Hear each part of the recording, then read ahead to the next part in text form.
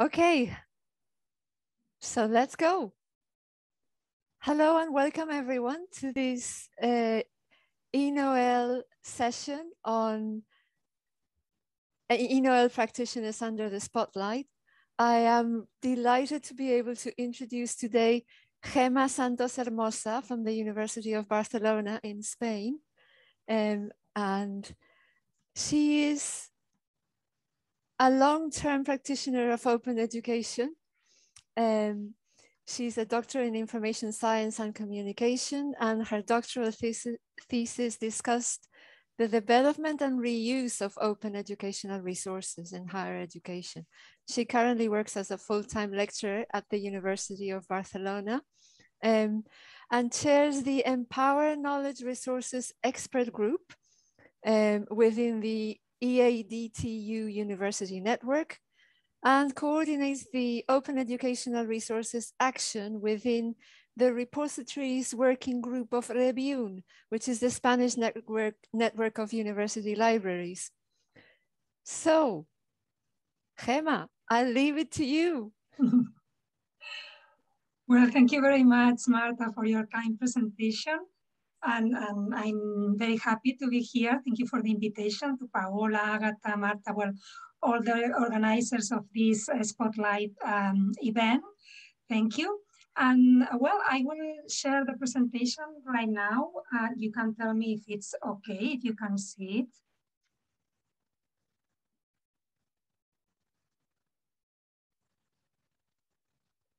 Yes, we can see it. Yeah. Gema. Perfect. So we start. And of course, you can ask questions whenever you need, or if you are curious about something. I left some time at the end, but you can do it during the presentation if you want, okay? Well, I hope that you like it and you are interested. So, well, I will explain you a little bit my road towards open education and OERs. And I think I thought about 4 topics, a little bit about my background, although Marta has introduced me. And then I will share with you some open education and OER projects and also publications. Some lessons learned, because as I was telling before, we are always learning, and this is an work in progress for all of us. And then some further steps that I think that we can do, and you can help me to give us like more proposals and questions, of course. So background. I've been a librarian for, as you can see here, I have a double role as a librarian and also as a teacher right now.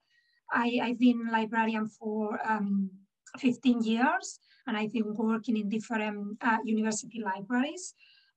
First, I started in a hospital, in a big hospital here in Spain, as a support research librarian. And then I was working in the Universitat Oberta de Catalunya, Open University of Catalonia, for almost my entire professional life. I was working in the teaching and learning and research support teams. And I was also responsible for the research training plan for students and researchers. And finally, I was coordinating the open knowledge policy. As a teacher, I'm younger. I've been a teacher for 7-8 years, and right now, from this year, I'm a full-time professor at the University of Barcelona. I was also teaching in other universities, as you can see here. Okay, background, but more related with open education and OERs. I can say that I started in 2010. I think it was my first kiss with open education, and Monique told us, explained us in the previous event, because it was when I chose my PhD topic, and I was like very curious about OERs. So it was my first contact with this topic. Then I did 2 predoctoral stays in US, in Wisconsin Madison Library, and also in the Open University UK. And I was collaborating with some OER projects there. I will explain you one of them later. Then I was involved in some national research and innovation projects here in Spain. about open access first, then open science, and now open education, because this little by little is introducing this new movement in open access environment. Then I think that this is not very important, because Marta told us before that I'm trying to work this topic also in the review in this Spanish University Library consortia. Well, one milestone for me, and it was a really happy day when I finally finished my doctoral thesis that was about use and development of open educational resources in higher education teaching. And you can access, if you want, in this handout. I can say that it's in Catalan, so, but there is some abstract in English, but well, there are a lot of graphics that you can see as well if you are curious. And it was also the date when I became a member of this ENOEL Spark Europe network. I'm very proud of this. And well, now I will share some projects with you. I will explain a little bit these projects that you can see on the screen. I know that this is a lot of information, so I will try to go quick. And if you need like more details, you will have all the links and all the reference in the presentation, okay? So the first one, Oriole project. It was a project based on EIT, the Institute of Learning in the Open University UK. And I was working together with Chris Beckler, professor in there. She was the director of the SCORE project and the manager of this project, Open Resources, Influence of Learners and Educators, Oriole. Now Chris is retired. She's dedicating her time in well, with her hands. She's working with her hands, but she has been, well, she's an expert of open education. So if you have some time, you can read something about her, it will be good. Well, so in this project, Oriole, the objectives were investigating the use, reuse, and the dissemination of open resources in learning and teaching. How? We did a survey. Well, the Oriole survey in 2013 that was available in English and also Spanish, because we wanted to spread all the survey in Spain and also Latin American countries and in all Europe. And it was very successful, I think, because we got a lot of information. I can share some results with you here. For example, we got 2,041 responses. The main respondents were teachers, and our main objectives were these three. The first one was to know the difference, if there were difference between teachers that were working in projects funded with requirements for share and reuse OERs, or there weren't difference with the other users that didn't have these funded projects, because in this time in UK, there was the GISC, sorry, that was funding a lot of OER projects. So there was a lot of the reuse and sharing and disseminating, but we didn't know if it was because of this requirement and these funding projects. So, well, finally, we were doing this study, and our conclusion was that there weren't significant differences. And in this moment, the attitudes of play a role in the decision of shared resources between teachers were more altruistic than for recognitions or awards. I'm not sure right now. Right now, I think that the situation has changed, but in that moment, the reasons for share and reuse were more altruistic. And then we were also asking about the roles of repositories, and they told us that they were good and they were influenced for sharing resources, but not that much for using resources.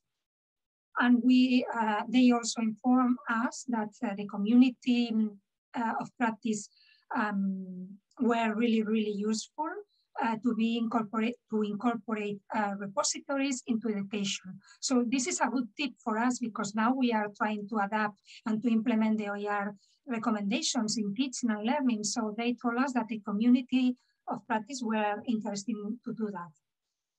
If you are curious about like more results, we publish an article. You have here the reference, so you can go through. Well, now I present you another kind of output, a little bit different. This is the kit of REA. This is an OER toolkit that we were working together in review in this Spanish network of university libraries. And it's an OER toolkit for teachers and librarians. And it has some particularities that we are like very proud of them because, for example, is an example of an OER, is an OER itself, is an OER about OERs, about how to create, use, reuse, share, and implement OER in teaching.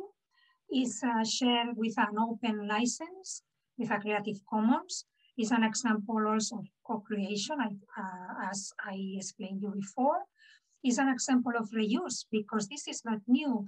We did an adaptation into Spanish language and into Spanish context from other OER toolkits from the college libraries of Ontario. So we adapt this original OER with the same licenses. And we are also aligned with the OER recommendations because we think that is an example of inclusive and multilingual resources because it's in Spanish, as I told you.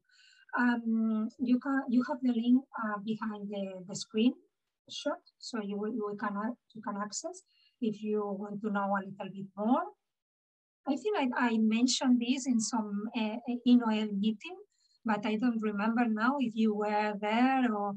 Well, it's a nice initiative, you know, it was successful. A lot of teachers were asking us about this toolkit, and well, we are happy to have it. What else? I was also involved in a repositories of OER projects in order to have an overview of the current state of OER repositories in higher education internationally. So because I wanted to analyze if they were prepared, if these repositories were prepared for the specific educational needs of users, and also if these repositories provide reuse options or options drivers for letting reuse of the resources deposit them. So we established in this study a series of indicators that you can see here in the screen. For example, if they have open formats, if they have licenses, open licenses, if the learning goals were present in the metadata of these OERs, users community, well, all these kind of indicators that you have here in the screen. And the population was 110 repositories of educational resources that we got from different international repositories directories, as you can see in the screen. I share with you some results. As you can see here, we tried to do a classification of these 110 repositories of OERs according to the incidence of the reuse and educational indicators. And we build this kind of pyramid. I will explain you a little bit from bottom to top. For example, the bulk of repositories, the most amount of repositories is in the low level, as you can see, 60% of repositories that accomplish like 1 to 4 indicators. For example, they have open access licenses and they have also options for social networks, but just that, I mean, they don't have like more drivers for reuse and educational purpose. Then we go to the medium level that has the 25% of repositories that meet these 5 or 6 indicators. For example, they have some intention of reuse in their strategies or in their missions or in some documents that we found in these repositories, even in the open access policy as well. But they don't have that much educational data. The most of them are with Dublin core, not enriched with this kind of metadata, no specific for education. Then we go up to the high level of repositories. 8% of them meet 7 or 8 indicators. In this case, we have like more use of metadata for educational purpose, like LOM, for example, and other kind of standards. They pay attention to ensure quality standards also of the education, the learning materials that are deposited. And they also pay attention to the granularity of the objects. And finally, at the top of this pyramid, we have the top row, the top repository of education, which is 3% just, and they meet the most of the indicators. The characteristic that I can say is that they are created like more specifically to share OERs. They are not hybrids. They don't have research objects, for example. So as you can see, there are few of them of these 110 repositories. This is the situation in 2018. If you want, you are curious also, you need like more information, more resource, you can check also this publication in the International Review of Research in Open and Distributed Learning. Okay, how is it? It's okay. I continue. It's boring. It's a lot of information. Can you tell me like some feedback? It's a lot of information, but go ahead. I think we still have a bit of time. Okay. Thank you. Okay, so another output of these openness projects is the Work Open Knowledge policy from this university. And here I can tell you that the key was the collaboration between the library and the Vice-Rectorate of Globalization and Communication. It was the key, this kind of alliance between a stakeholder, decision-making stakeholder and also the library. So in this library, policy that was approved recently in 2020, the main characteristic is that it's not just an OER or an open education policy, it's not a standalone policy, but it's an open knowledge policy. So you can find everything, all kind of knowledge, data, open publications, OER, and also open innovation, citizen science. So it's a very global policy that was created in the university. And some anecdotes that I can tell you about this policy is that it wasn't, it was difficult to create it. It was not an easy way, and it was long also. And there was a process, a participative process, a collaborative process among the academia, between all the academics. So we have meetings with all of them, with different disciplines, in order to meet all the needs and all the concerns of all the faculty. And also we were speaking with technicians and with pedagogues and institutional management units at the university. So as you can see, it was like a very long way and a lot of collaboration between different units. But finally, the result was good, and we have this policy right now. You can also have a look there is the handle if you want to go in. More things. Another study about the OERs in the universities of Spanish universities. That was the reason that Paola invited me to share with you all these results, because I share these results in LIVE, in this annual conference of libraries, research libraries, and also in the OER domains. I'm not sure if you were there.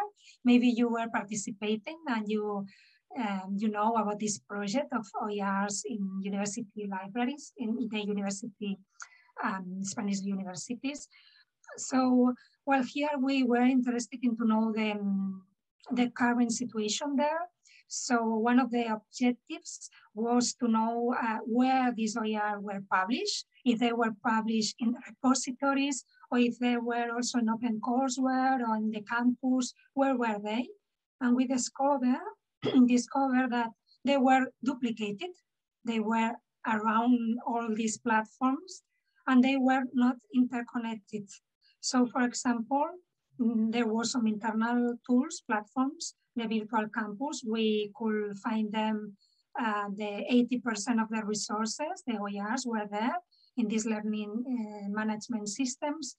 They were also in the, fortunately, in the institutional repositories, and some of them were also in the open courseware. As for the external platforms, they were shared in different channels, for example, in YouTube, SlideShare, and all these kind of channels. And they were also in the MOOCs platforms. In the case of Spain, the most of our MOOCs and OER are in MediaDAX and OpenCourseware.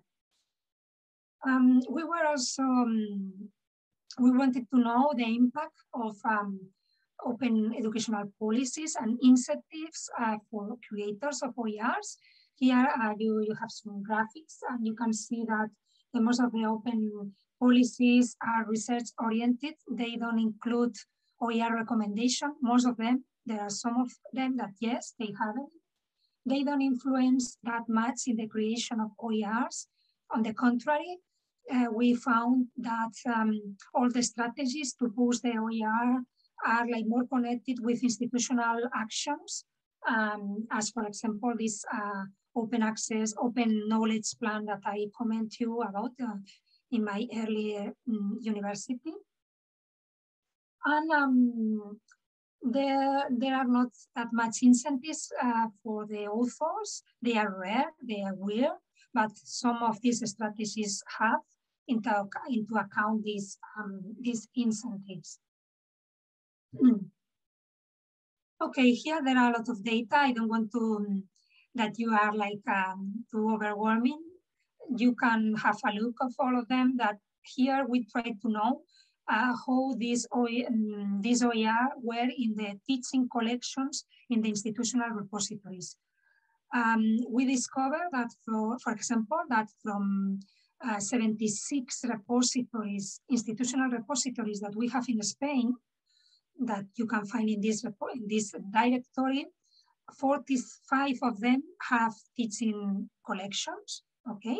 It's not a bad amount, okay? More than the half of them. And there are different volumes. Some universities have a lot of OERs in their collections. Most of them are essays from students and also some innovation projects. There are some also audiovisual materials, as you can see this in these graphics. But although the volume is increasing, there is like some need also for more institutional promotion. We discovered this also in this study. We discovered also that there is a widespread use of Creative Commons, which is a good news, but they were not that much open.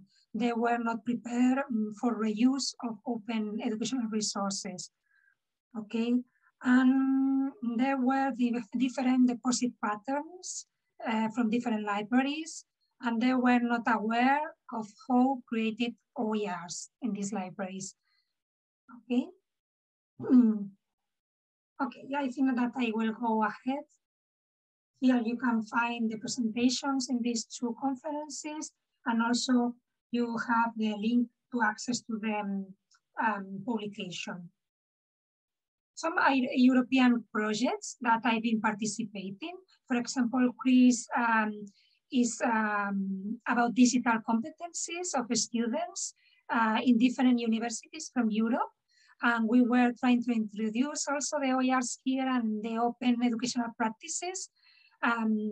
We were participating in some focus group and some interviews with teachers in order to know if they were collaborating to create these materials, how they were working with the students, if they had some peer review pedagogies with their students or not.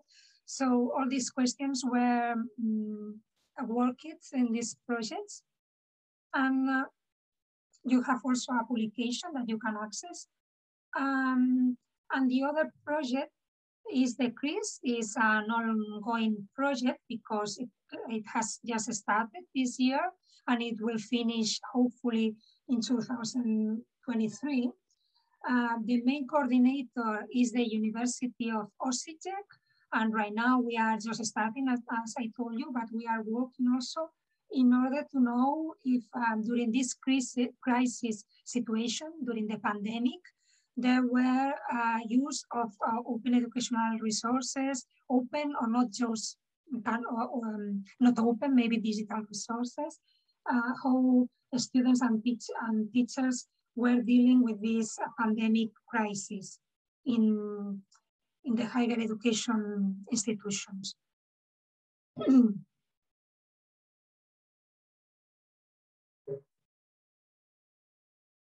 And finally, other projects I'm finishing that came into my mind when I was doing this PowerPoint and that are maybe more closer to libraries. For example, we were creating a wiki marathon. It was a collaboration between the library of the University of Barcelona and also the Department of Information Science. It was very successful. It was with the students that they were creating different entrance, different posts in the Wikipedia for open access and open science, and also some subjects related with their studies at the university. Here you have the link as well. Another initiative was the Open Science MicroMOOC. I know that this Open Science is not OERs, but all these MicroMOOCs were recorded and they were classified in different learning bundles, so we can consider them also as OER, as open content shared by the librarian community to the researchers, teachers, and other stakeholders. It was also a collaborative work of the consortia of university libraries and other partners, international partners also. For example, Spark Europe was also working on there. And the last example is the OER transfer that we did from one institutional repository, one in Valencia, where Paola is going right now, RIUNET, to Merlot. You know that Merlot is a specific educational repository. So we were doing this transfer of educational metadata from this repository to Merlot, and it was also a very long wait, but finally we did it. So all these kind of things we can do from libraries. Okay, finally, some lessons learned during this background and this long way of OERs. Collaboration. I think that is a key. We should collaborate between us internationally, nationally, and also in the institution, between different disciplinary and different roles and different units at the institutions. We have to collaborate and work with persistence and perseverance because it's hard, but not too much stubborn, because this is we have to be flexible, okay? We know that this is very beneficial for teachers, but we have to be a little bit empathic, to have empathy with them and not to be like too much pressure, okay? Think outside the box. This is important. Go beyond the traditional ways of working, the traditional and the acceptance of the faculty, because sometimes they are afraid to go and to share these teaching materials. So we have to convince them to do some advocacy for open education. And finally, zooming the deep end, we have to take risks. Otherwise, we are not going to advance. We have to do it in all situations in our life. For example, as now you are here in this network.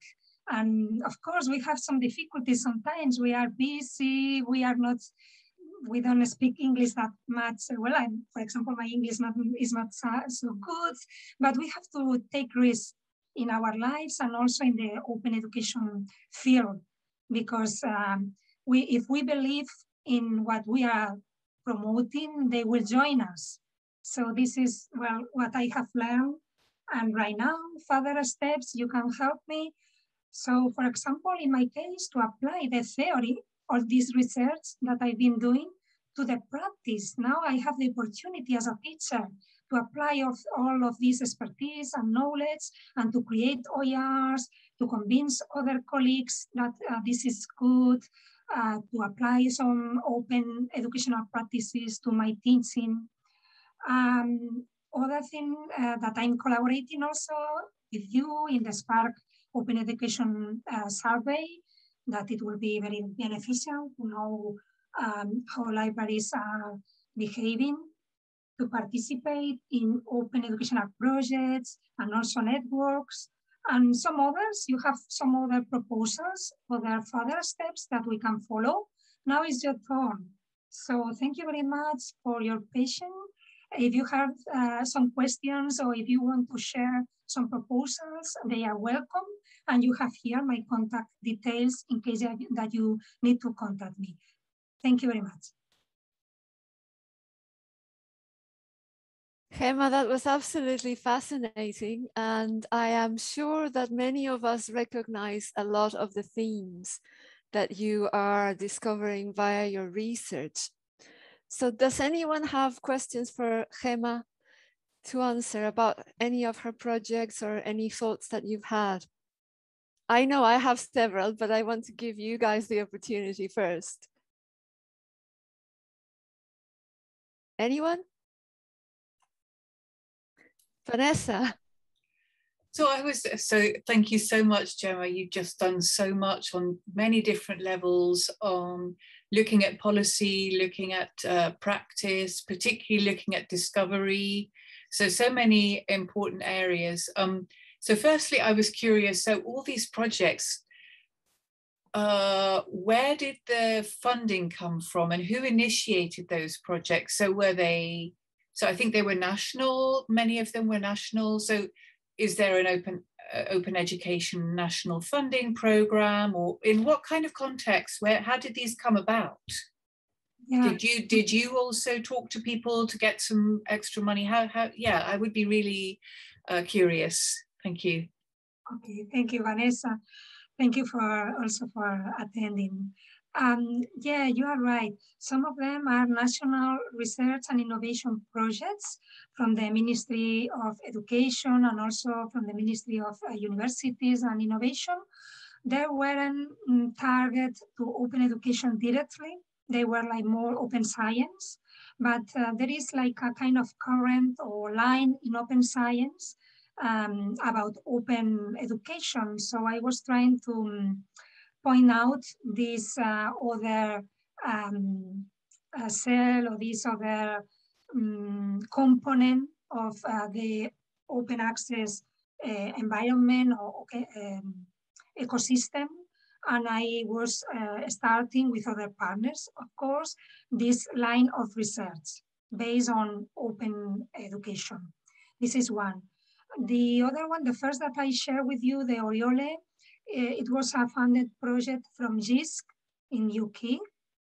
So in this case was from the UK government. The other projects, there was another one that I didn't share with you because I didn't want it to be so long. That was in the Wisconsin University. It was an institutional project. So the institution put some money in the repository and create an open educational line also. And what else? And some of them are without funding. For example, the wiki projects were because we were engaged, teachers and librarians, we wanted to do something with students, and it was like more altruistic. And I told you before, there was not funding.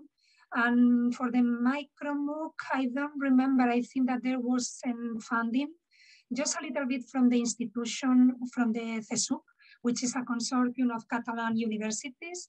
There was some funding there, but the rest was also because of librarians, the enthusiasm of librarians, and they were working even during the free time. I mean, because they really they were engaged in this project. So yeah, some of them are funded and some of them no. But Gema, what I'm really curious about is, because I know sometimes, especially when you're working as a librarian, you're so caught up with your day-to-day activities that it's hard to get into the business of being involved in funded projects where you have to put in funding applications and all those kinds of things. So how did you go about that? Yeah, it's true. I have to say here that as I have the other role also as a PhD student, and I was collaborating with academics, and I was in a research group, in a research center. It was easier for me because I was like very close to academics and to funding projects and all this. But as a librarian, I also can say that there are some funding projects or some collaborations that we can be aware of them because of these networks that I mentioned before. If we are collaborating with other librarians, we can find out these kind of projects or networks or funding that is available there. And also the European projects not just for researchers. There are some Erasmus projects. The CRIS was an Erasmus project, and it's also for librarians. I mean that there are libraries, that are not just academics involved in this project. So there are different kind of projects that are not just for academics, not for research, also for librarians, for libraries. You have to be aware and be contact, networks, projects, open your eyes. So it sounds like one of the keys for what you're saying is the collaboration, the being open to collaborating with whoever locally and internationally. But I also have another question. You said that the development of that open education policy or that open science policy in the Open University in Catalonia was really difficult. So tell us a little bit more about that, because I think a lot of us are interested in OER because we are librarians, we have very practical minds, and we like that aspect of things.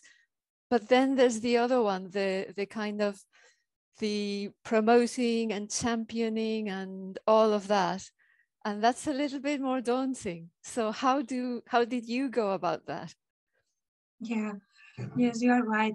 Well, in this case, we were lucky. Our library was lucky because we were collaborating very closely with the Vice Rectorate of Globalization. So we have someone strong there, to collaborate. But here, I think that the key was, as I told you before, the collaboration between different units, because if you want to do a global policy for all, you must consider all the opinions. Of course. Because if you are doing a policy from top down, maybe faculty or librarians or educational partners are not very convinced. So if they participate in the process, as we did an open collaborative and participation process during the Open Access Week in October 2020. So we were sharing different platforms to get some feedback from different stakeholders, and we tried to implement them in the policy. And I think this was good, but also long and also difficult, because you have to deal with different opinions and different interests, different roles at the university. It's good and bad at the same time. But I think that is the way to do it if you want to that this policy is accepted by the stakeholders at the university. So I don't know if I'm answering your question, but here you have to be patient, and you have to be strategic. Try to get some alliance and also to collaborate with different units. I don't know what to say about our alliance with the Vice Rectorate. I think that we initiated with the Open Access Week, I think it was, with the micro MOOC and all this. We were doing some noise. I mean, we were at Twitter, and we were promoting some projects from the library, and they were curious of our work. They were contacting us, it was like this as well. So if you are doing some noise, if you are doing things, they will come to you also. They will be interested in what you are doing. This is a way, a strategy, for example. Of course, you can also pick the door and go there. But if you have some evidence, if you have something to share, some realistic work, they will pay attention and they will be open to hear you more than if you don't have it. So theory, it's very, practice outputs. It sounds also like you had a strong mandate from your own library management or whatever to go ahead and do this. Yeah, it was one of the strategic lines in the library and also at the university, because we had this strategic plan with a line for openness. So yeah, I have to say that in this case, it helps. Of course, it helped a lot. Absolutely. Anyone has any more questions from Gema? Also proposals. It would be nice also to know if you have like other proposals, other initiatives, interesting initiatives. I'm sure you have. I think many of us are only starting on our journeys. Oh, not all of us, because I can see Gabby there. But yeah. Well, and I was just starting to say, I do not have anything to add now, because it would be too much. It would be a discussion again. But I like the way you put it in your presentation. So it helped me to reorder my thoughts again. And I really want to make use of the links in the presentation you used, because we are in, well, we have similar projects going on, both locally in the institution as on a national level. And it's good to see that we have similarities and that we can learn from what you already encountered. And there will be a moment that we can share our experiences as well. It was, you framed it very nice. That's good to copy. Yeah, definitely. A lot of food for thought. Yeah. Thank you. I have another question about another of your projects, the one where you looked at repositories. And I'm asking about this because one of the things that I'm encountering within my own university is that there are several pockets of people doing things and putting them into their virtual learning environments. And not, even though they're applying Creative Commons licenses and everything else, they don't have anywhere to put this stuff. So I'm curious to see what you found. I was really curious about that project. And Monique, I'm seeing that you have your hand up, so I'll get back to you in a minute. But that, you know, that sense of what are the repositories doing and how many of them are actually geared towards that sharing and reuse, I thought that was very interesting. Do you have anything else to add to that? Well, in my experience, like more in institutional repositories, for example, here in Spain, we have these collections, but I didn't found them in other countries in Europe, for example. So I think that is a good opportunity if the institution has a repository to open a collection for sharing also teaching materials and learning materials also from students. So it's something that we can do from institutions. Of course, that are maybe, they are better prepared, those repositories specifically created for OERs. They have like more metadata, more standards, more usability, as you could see before. But at least if the institutional repository you have a collection, is a way to start. And you avoid to have all these interesting OERs empty in the learning management systems or the campus, because when they finish the subject or the courses, they are gone. All these OERs are gone. So yeah. If we want to preserve and share them, we can encourage teachers to share them also in the repository, in the one that we have available. If it's an OER repository, fantastic. If it's an institutional, or also if it's a, I don't know, other kind of platform as well. So I will say this to try to... And of course, it's an opportunity for libraries to play a really good role. Of course, Monique, yeah. Monique, you had your hand up. What did you want to ask? Okay, yes. Thank you, Gema, for your presentation. You're so enthusiastic. I get inspired by it. Yeah, absolutely. And all your projects, wow. I'm curious about the incentives we can provide for the teachers to share their material and to reuse material.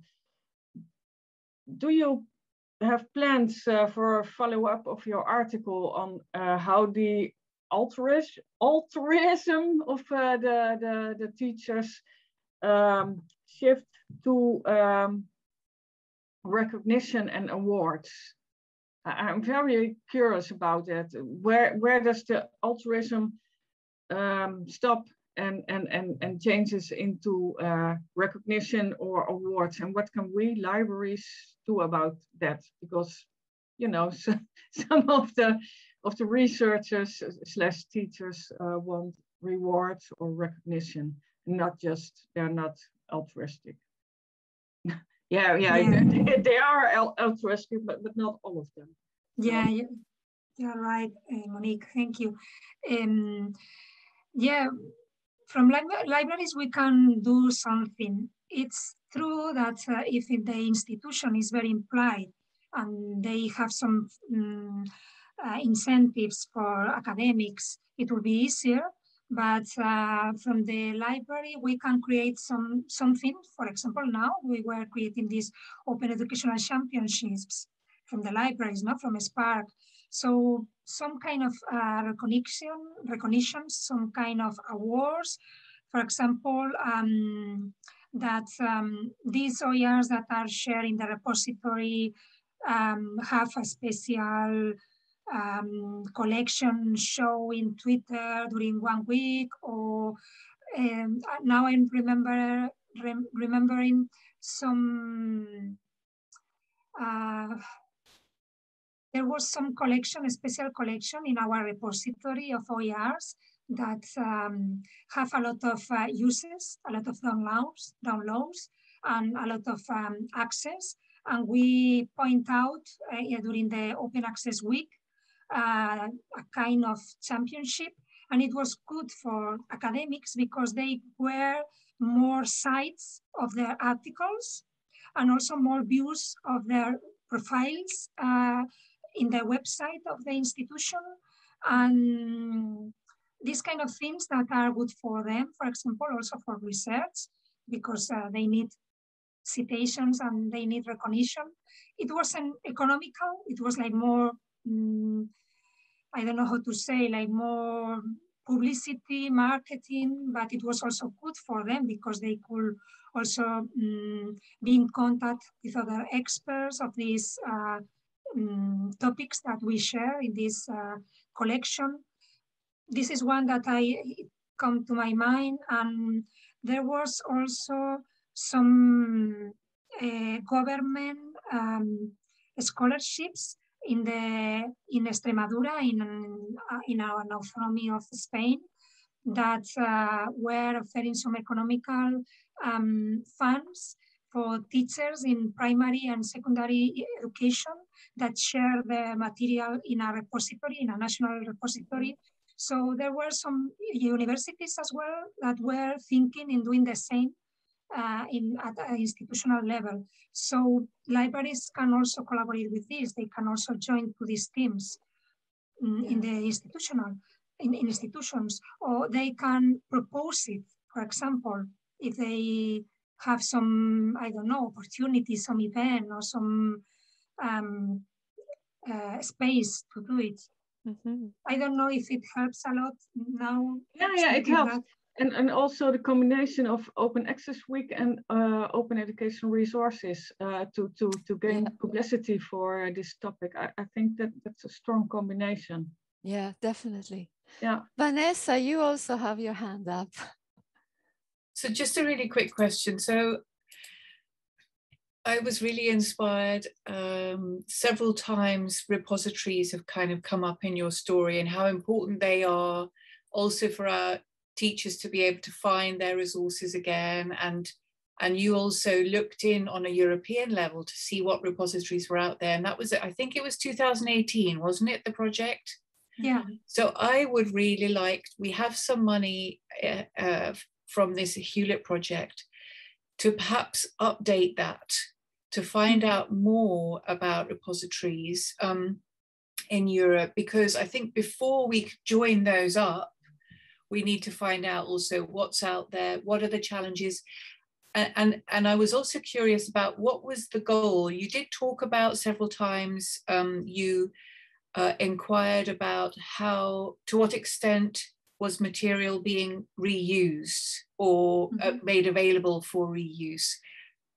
Can you remind me, I may have missed it, what was the goal of that repository project? Yes, what did you want to achieve? Yes, was to know the overview of these repositories of open educational resources, but like focus on two aspects.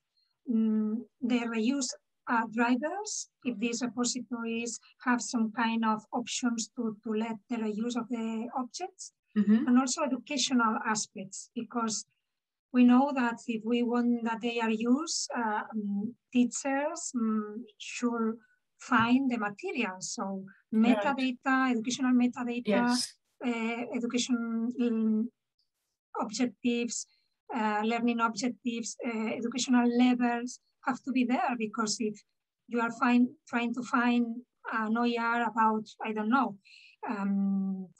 about MOOCs in higher education, you could do that. So all these filters in repositories must be advanced to let users to find these objects from an educational point of view and from reuse point of view, because maybe you find an OER that is like perfect, is very relevant for your subject, is from higher education, is from MOOCs, but is shared with an open license, restricted a little bit, is maybe not the most open, maybe not the one that let reuse. So you have to contact the author to let you use this resource. So all these kind of things, we were very, interested to know if repositories were prepared for letting reuse and educational aspects to users. So if we wanted to take the next step to build on your work, what would you say would be really important to do? So if we wanted to do something more with these repositories and with this overview that you've done now, what direction do you think we should go? What should we look at? What was missing, or what should we find out more to help us in the future? Yeah, I will say different things. Of course, open licenses and open formats. This is one that we need to know how are these objects there.